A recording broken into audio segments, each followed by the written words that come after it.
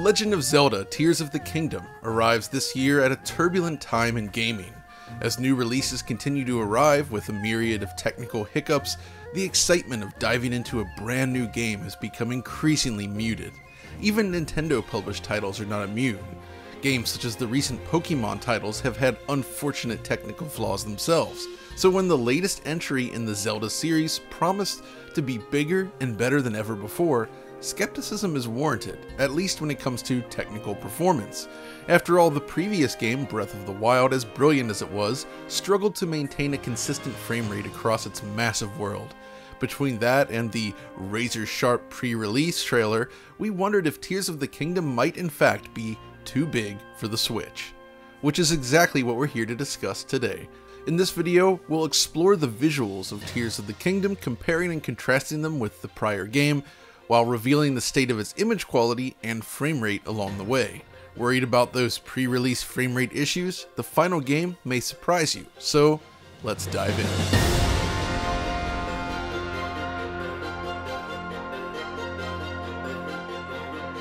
The Legend of Zelda series is known for constantly reinventing itself, finding new, interesting ideas to push the medium and concept forward. In many ways, I'd imagine the task of making a sequel to one of these games an unenviable one. The weight of expectation and historical importance cannot be understated, and as a result, direct sequels in the series have remained relatively rare. And by direct sequel, I mean those that build upon the foundation of a prior game. These do exist in the series. The Legend of Zelda Majora's Mask and The Legend of Zelda A Link Between Worlds both follow in the footsteps of their highly regarded predecessors, while also offering fresh new ideas that have captivated fans of the series. Such is the case with Tears of the Kingdom. Make no mistake, this is a direct sequel to 2017's Breath of the Wild, but contrary to fears, it's not a retread. Tears of the Kingdom builds on a strong foundation and takes the concept to the next level. It's bigger in just the right ways, with more carefully designed sequences and environments to explore, satisfying my desire for proper Zelda-style dungeons with real level design. You'll revisit Hyrule, but there's so much more to this world, both above and below. You see, this is one of the major changes in the design. Breath of the Wild focused exclusively on the lands of Hyrule, but Tears of the Kingdom takes players up into the sky to explore beautiful floating ruins, and below the surface into a subterranean region. Crucially, the game world remains just as dynamic. Wind blows, fire burns, and light bounces, but new features enhance this already gorgeous presentation. For instance, a new procedural cloud system has been implemented to better support the skies we'll be exploring. The main difference here is that the player can now pass in and around the clouds, so it feels like there's proper depth, even though the clouds themselves are still billboards. Much like Breath of the Wild, Tears retains volumetric lighting and light scatter, often using them to fantastic effect, while inclement weather can be startling. The feeling of being caught in a thunderstorm, with lightning that casts shadows with each strike, creates a powerful mood.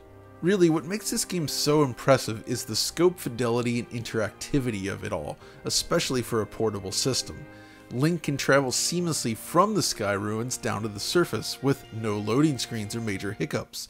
The world uses a dynamic time of day system, something I'm not always a fan of, but it works really well here, especially when combined with actual bounce lighting via radiosity. Note how the green of the grass transferred to the nearby tree trunks in this scene. Or here, look at the horse's posterior as we cross the bridge. The green tint collected from the grass changes color as soon as we transition to the wooden bridge. And everything is governed by realistic physics simulation as well. The wind simulation is extremely robust, affecting objects around the world to varying degrees based on their material properties and weight. Now, this was already used in Breath of the Wild, but it's still one of the best implementations I've seen in recent times. New to Tears of the Kingdom, though, is the Ultra Hand feature. Expanding on concepts from Breath of the Wild, this new power-up allows Link to physically manipulate objects in the world and fuse them together to create larger objects. Combined with the new Zonai device system, you can build all sorts of powered contraptions, all governed by the game's physics system. And honestly, at this point, I feel as if I've only scratched the surface, and I'm extremely curious to see what others will build when the game is released. The thing that really makes Tears of the Kingdom and its predecessor so special is the interplay between all these various systems. Even just the basics. Grass reacts to Link, but Link can also swing his sword to cut it down in the Zelda tradition. If you build a fire and then light your torch, you can then set it ablaze. And what of those trees? Well, you can run up to them, chop them down, and the resulting log will actually roll downhill, controlled by the game's physics simulation. If you drop this log into a body of water, it will float. And that same trunk can be used to create special vehicles if you wish.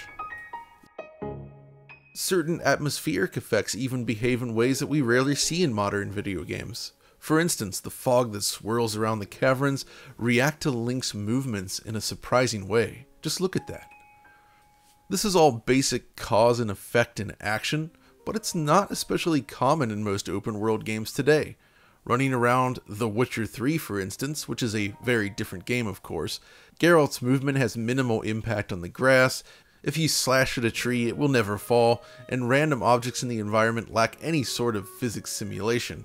It's basically window dressing, and it is the norm for most open world games. Zelda offers the level of interaction and physics simulation similar to what we saw in games like Crysis or Far Cry 2, something which I've sorely missed in many other games. Simulating these elements is taxing, however, especially in the CPU, and I'm impressed that Nintendo were able to pull it off at all. How well they pulled it off, though, is something we'll discuss during the performance segment. In fact, maybe we should get to that now before we begin making comparisons to Breath of the Wild. I imagine the state of image quality and performance is one of the more pressing questions after all. So firstly, recall that Breath of the Wild relies on a dynamic resolution scaling system with a ceiling of 1600 by 900, and while the performance was improved with the latest patch, it still exhibits drops in performance, right? Tears of the Kingdom is similar in many ways, but it does take some steps to improve the overall presentation. Now, 900p remains the primary goal in docked mode, but this time Nintendo seems to be using AMD's much maligned Fidelity FX Super Resolution, FSR1 specifically. This is used to reach 1080p, complete with mild contrast adaptive sharpening. If you look closely, the image does appear slightly sharper than in the prior game, but there's also a subtle edge ringing to everything. What makes this interesting, however, is how dynamic resolution manifests. In some cases, the game changes its internal resolution based on the camera speed. For example, if you rotate the camera in place, you may notice a change in the sharpness and clarity of the scene if you watch closely. That's because the resolution will drop to around 720p while the camera is in motion, but returns to 900p the second it stops. Now, it doesn't always drop resolution, mind you, but it is a common occurrence throughout the game. The same is true in portable mode, where the max res seems to be 720p, which is the native resolution of the Switch's screen. The game really looks exceptionally nice on a Switch OLED. I also want to briefly mention the cutscenes. Now, we can't show these in this pre-release video, but some of the main cutscenes are unfortunately rendered out as low bitrate video files. It winds up looking worse than your typical 1080p YouTube encode even. Thankfully, most scenes are real time, but when the FMV pops up, you're definitely going to notice. Of course, how the game performs is perhaps even more important, and the result is surprising. So when the initial previews were released, it was clear that the frame rate was not completely stable, and many of those previews noted this. When I got my hands on the initial review build of the game, this was consistent with my own experience. Now, I didn't get a chance to capture it here as I was still in the US, but even during the game's introduction sequence, the frame rate was constantly dropping to 20 frames per second, thanks to its double buffer VSync. It occurred often enough that I would have considered this a huge problem. Then, a patch dropped. Now, I don't often expect much from patches these days. Performance promises rarely pan out after all, but in this case, it's a game changer. Nearly every instance of major performance loss has been corrected, resulting in a game that now holds very closely to the 30 frames per second target. Nearly the entirety of my video capture managed to maintain a solid 30 frames per second, at least in most instances, which for the Switch running a game this vast and emergent is downright impressive. Now, it's not 100% perfect, mind you, and I did find ways to trigger a drop in frame rate. In most instances, it's the result of using the Ultra Hand feature. When you first toggle this in a busy area especially, the frame rate is sure to dip, and when it does, it drops straight to 20 FPS, again thanks to the use of a double buffer VSync. The benefit of double buffering, however, is more responsive controls. And since the game hits 30 FPS most of the time anyway, it does feel better than it would with a triple buffer setup. It kinda reminds me of more old school games in some ways, you know, the slowdown that only occurs in busy scenes, the kind of thing you might anticipate in an old school side-scrolling shooter. Like in those games, Zelda is otherwise smooth in terms of frame pacing and lacks any significant stutter or hitching. It may only be 30 frames per second, but it's largely very consistent. Now, if you combine the aforementioned Ultra Hand feature with the most demanding areas in the game, however, you can definitely get some serious drops. Kakariko Village, for instance, was one of the original game's weak points, and that's still the case here in Tears of the Kingdom, especially with Ultra Hand enabled. The frame rate simply comes crashing down. But again, the frequency of these dips remains relatively low in the grand scheme of things, which is critical. Compared to the preview build, it's clear that these pockets of slowdown are much less intrusive than before. The only real bummer here is that it means the unpatched version on the physical cartridge is likely to have these performance issues as well, which is a bummer for long-term ownership should Nintendo ever shut down the patch servers. With that said then, let's look at some comparisons to Breath of the Wild. After all, much of that game's version of Hyrule is still available in Tears of the Kingdom. Nintendo has opted to build on the work done in Breath of the Wild rather than redesign everything from scratch, something they also did with Majora's Mask, which shares some of the technical underpinnings with Ocarina of Time. That doesn't mean there haven't been some improvements to Tears of the Kingdom. The improved cloud system, for instance, is new and welcome. This plays a critical role in establishing atmosphere while exploring the Sky Islands. Alas, if you saw the game's original trailer some years ago, most of the rendering improvements we had anticipated have not really materialized in the end, and it winds up feeling largely similar. The most significant visual improvements are all found in the lands of the sky and the underground, neither of which exist in the prequel. Beyond the cloud system though, one of the first things I noticed while trying to compare the two games is the change in position of the sun. Even when the time is synchronized between each game, the position is completely different. This impacts the direction of the shadows cast by the sun. But even with a rough comparison, I do feel that the shadow quality is slightly improved in Tears of the Kingdom. That's not to say that the shadows are clean, mind you, they're still rather noisy and low resolution, just slightly less so than Breath of the Wild. I also get the impression that the LOD distance has been expanded slightly in this new game. Watch the horizon closely and you should see grass and objects popping into view more often in Breath of the Wild than in its sequel. Beyond this, the increased sharpness is also noticeable if you look closely. Perhaps FSR is actually acceptable in this case.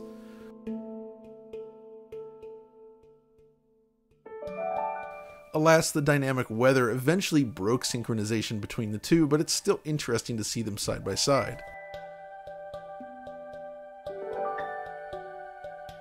One thing that became clear during my capture session is a change to the state of the world. You see, when comparing the two, I often found myself bumping up against barriers in one game or another. For instance, I had little issue crossing in front of Hyrule Castle and Tears of the Kingdom, but in Breath of the Wild, I incurred the wrath of the eight-legged guardians patrolling the same area, making comparisons rather difficult. Conversely, while exploring Kakariko Village, changes to the town made it impossible to cross a certain threshold in the new game. I should note that neither of these things are really spoilers. The real changes to Hyrule are far greater than anything I've shown in this video. Of course, given the size of Hyrule, you'll probably be making use of the fast travel feature, and in this case there has been a slight boost to loading times in the new game. In most cases, Tears of the Kingdom loads slightly faster, which may be the result of optimizations related to the larger world. Oh, and another thing I wanted to note, Tears of the Kingdom makes full use of 5.1 surround sound, something you can never take for granted on the Switch. This is especially important given the environmental focus. The sound of rustling trees with soft piano notes echoing out is immensely satisfying. The soundtrack is phenomenal at building on the work started in Breath of the Wild, and it's easily one of the most sonically pleasing games in the franchise.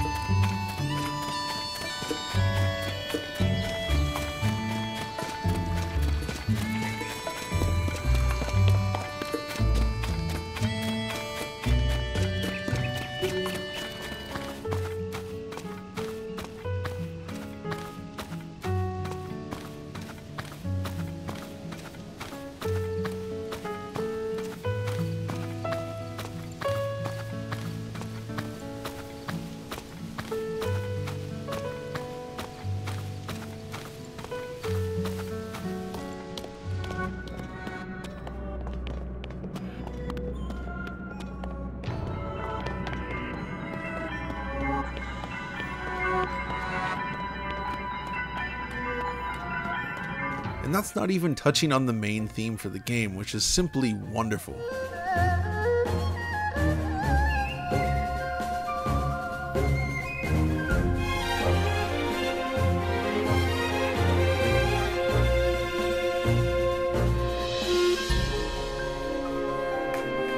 So with all that said, I think we have a solid picture of Tears of the Kingdom's state of launch. Given the power, or lack thereof, available to Switch developers, I think it's fair to say that Nintendo has delivered an impressively polished, complete game that looks and runs better than I ever expected. In fact, aside from the pre-patch performance woes, the experience with the game has been exceptionally positive. I encountered no bugs or unexpected behavior, despite the complexity of its simulation, and everything just feels so meticulously crafted. With the state of big AAA releases these days, playing something this polished and complete right at launch is extremely satisfying. Now, if we circle back then to our original question, it's fair to say that Tears of the Kingdom is in fact not too big for the Switch. But that doesn't mean there isn't a caveat here. It doesn't quite measure up to those original trailers, something we can't entirely ignore.